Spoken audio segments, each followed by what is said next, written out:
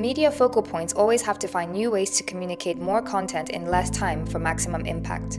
Videos are great for doing just that. They help showcase IOM's work and build the organization's brand. Creating videos has never been so easy. All you need is a DSLR camera or a smartphone, a steady hand, a few basic accessories, and an idea.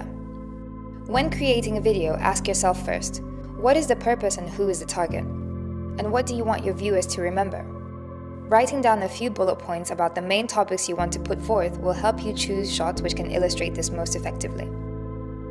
Here are some guidelines for capturing great footage. Good lighting conditions are key. Avoid harsh shadows or dark images by making sure your subjects' faces are well and evenly lit. This can be done by positioning your subjects to face a window, or you can film in the shade when outdoors. In harsh lighting conditions, place your subject against light surfaces like a bright wall. You can also use a sheet of white paper or a reflector to even out any shadows. Sound matters as much as images in a video story. Make sure to test the audio quality of your recordings with a set of headphones. Audio that's recorded too low tends to drown in background noise, resulting in static and hum. Using an external shotgun mic can improve audio quality in most environments. For interviews in noisy or windy environments, clipping a lavalier mic to your subject's clothes will work best. Increase the visual appeal of your video by capturing a number of well-framed shots. Try to film your subjects and events from several angles to give a complete view of the scene. General wide shots are great for conveying the size and context of the surroundings, while medium and close-up shots can highlight the mood on site. Get a steady 5 to 10 second shot of each. This will ensure that you have enough to work with during the editing process. Emotional cues help audiences connect with the story. The most emotive stories revolve around people, so try to get footage which illustrates their point of view, environments, and challenges. Interview soundbites allow the people in our stories to express what they are thinking and feeling. Try to capture action scenes which illustrate the events being described in the story, as opposed to a video of someone just talking about the issue or people standing around staring at the camera.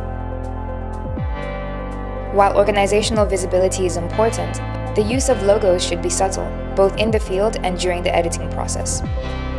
Make sure that logos don't overpower your story by placing them away from the foreground or towards the end of your videos. Remember, even though good visuals can provide great support and visibility for projects, the main priority is to ensure the well-being, safety, and dignity of our beneficiaries. Make sure to get consent through a signed consent form. Try to convey your message as efficiently and briefly as possible. An average length of 2 to 3 minutes is enough to tell a full story and keep audiences interested, especially on social media. The first few seconds of a video will determine viewer engagement, so remember to open the video with an appealing shot and compelling captions. By projecting keywords or short phrases over images, you can help viewers better understand and remember the narrative and provide additional information. If dialogue is the most important element of your video, add subtitles. Help us keep a consistent look by using our official font Gil Saint, which looks great when used properly.